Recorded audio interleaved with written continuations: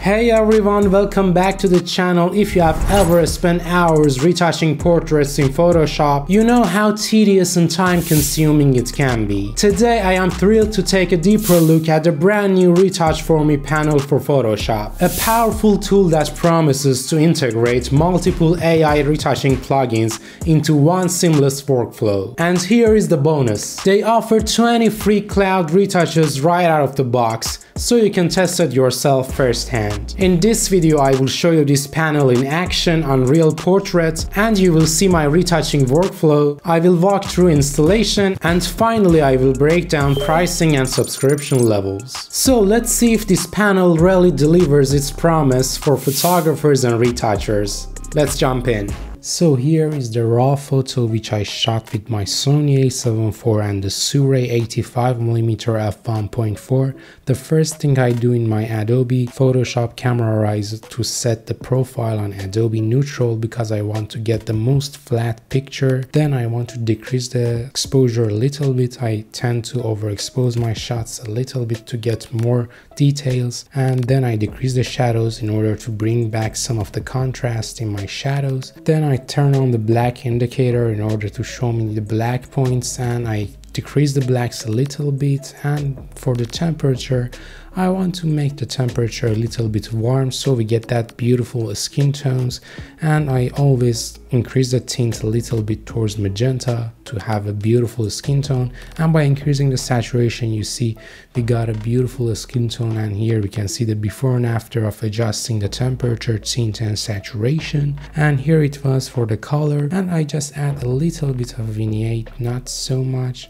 in order to bring the eye more towards the center and give it some feather. And here for the blues at the background, I want to make them more towards cyan, so I decrease the hue towards cyan and increase the saturation a little bit in order to have a more prominent blue at the background. And here it is for the raw processing, not so much. And now we go for the Retouch4me panel, which you see here is an awesome panel. You have two options, cloud retouching and on-device retouching, and today we want to focus more on cloud retouch features. And as you see, we have all the plugins here: heal, mattifier, dodge and burn, portrait volumes, skin tone, eye whistles. And good thing is that you get 20 free AI retouches by just downloading this plugin. And then if you are interested, you can get the packs and the subscription levels, which I'm going to show you later in the video. And here for this portrait, I'm going to use all the plugins, and you can set the intensity if you like. And for the on-device plugins, you need to buy and purchase each plugin separately, have it installed on your system. But for cloud retouching, as I said, you get 20 free retouches, but you can get more if you like. Do not miss this 20 free AI retouches. It is amazing. We will see here. And as you see, I have selected all the options. The one thing I'm not using is the clean backdrop. It is more for a studio background with a single color which has some spots and dark areas in it which you can use. And as I said, you can change the blend and the sensitivity of each plugin. And then I press the retouch button, and as you see, it is just sending the photo to the server for the AI retouching. It takes a little bit of time. It's not too long. I think the maximum time, depending on your situation, internet connection and speed, it takes around maximum 1 minute to do a full retouch with all the plugins, which is really awesome. And it also has the batch retouching option, which I'm going to show you later in the video, which is really great for wedding photographers who does edit so many photos from a single photo shoot. It comes really handy. And as you see, it is showing the enhancing and active status at the bottom.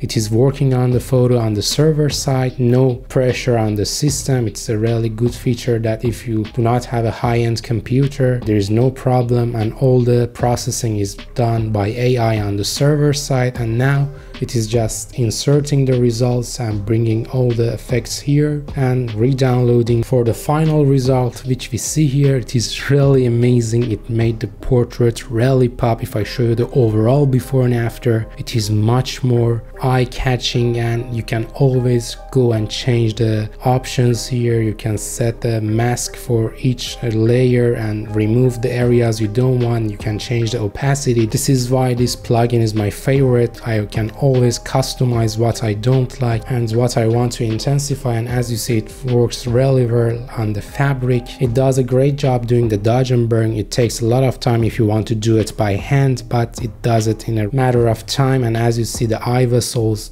does a really natural job, and here we have the eye brilliance. It is really awesome. It brings life to the portraits, and you can always change the opacity if you think it's too high, but it is more of a fantasy photo, and I decided to keep it high in this shot, and I really like the eye brilliance effect here. And here we have the white teeth effect. It does a really natural job at whitening the teeth. And here is the skin effects, and one thing I really like about this Cloud Retouch feature is that it does the retouching order really correctly. You do not have to do it by yourself. It does it from the beginning at the root with the fabric and then goes up to the skin. There are just some spots which may remain, but you can easily remove them with the spot healing brush or the remove tool, which is a really easy job. It is done under 30 seconds maybe, and most of the job is just done by the Retouch4me panel, which is really nice. And here you see the mattifier, which makes the skin matte, my favorite feature. I'm a matte skin lover. And here for the dodge and burn, you see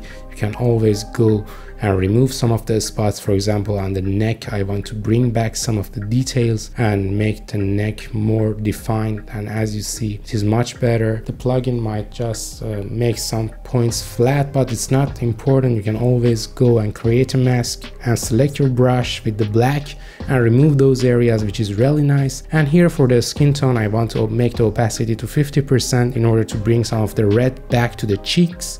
And here you see the portrait volumes, which makes a great change and making the portrait more 3D, which is really nice. And here you can see the overall before and after, a huge time saver. It might take you 2 hours to do this retouching process by yourself by hand, but the AI does it under 1 minute, which is really nice. And for the next step, I want to use the smart sharpen in order to make the eyes sharper, and as you see, we get a much more sharper eyes, which is really important in the portrait photography process. And I really like this smart sharpen effect. It is really natural, and we got those sharp eyes here with the smart sharp effect. And for the final effect, I want to use the dehancer plugin.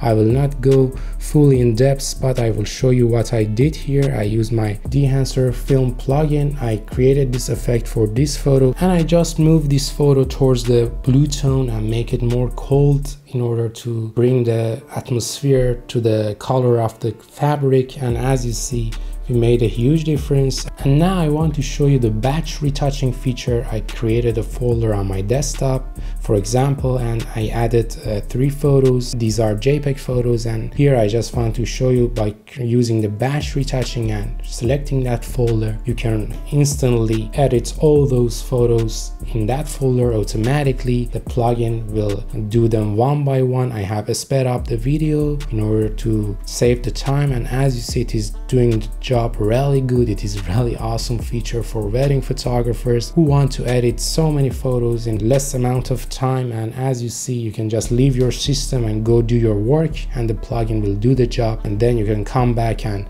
do the final effect for each photo. Retouch4me offers 2 ways to pay: a monthly subscription for regular users or one-time credit packs that never expire, and you even get 20 free cloud retouches to try it out first. Here in the settings, as you see, there is options for making layers. I truly recommend you to keep it on in order to have separate layers, and you can also make the cloud results higher quality if you want. And we have an option for faster upload. If you turn it on, you might get a 20 to 30% faster speed while uploading the photos. You can select the subfolders and output format for the batch retouching, and more options are available, which is really nice with this plugin. And here I want to show you how to install and download this plugin. You go to the Retouch4me website and create your account, and after signing up, you go to your panel and you have the option in order to download and install this Retouch4me panel, which is free for 20 AI retouches. After the plugin is downloaded, you see you can use the 7-zip in order to extract the files. You can also use the Adobe Creative Cloud in order to install it, but here I want to show you the manual installation method. You just extract the folder and go to the C program files, Adobe, Photoshop, and then the plugins folder.